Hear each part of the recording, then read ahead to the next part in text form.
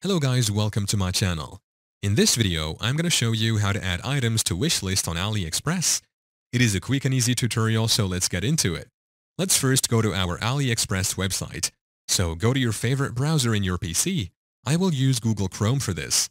Once in here, just type in aliexpress.com and enter to open it. We now have these sites. Just tap on this link right here so that it can take you to the official site. Go ahead and sign in to your account. Once in here, you will see all these great products. You just have to select on the product which you would like to add to the wish list.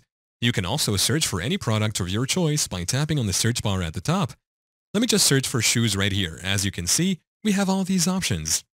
Just click on any product in here. I will tap on this shoe to enter. Once in this new page, we have this button besides the share. This is the wish list button. Just click on it and the product shall be added to the wish list. As you can see, you have to make sure that you are logged into the account first.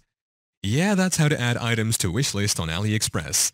Thank you for watching. If this video was helpful, please leave a like and subscribe to my channel for more videos like this. And click on that notification bell to never miss an update.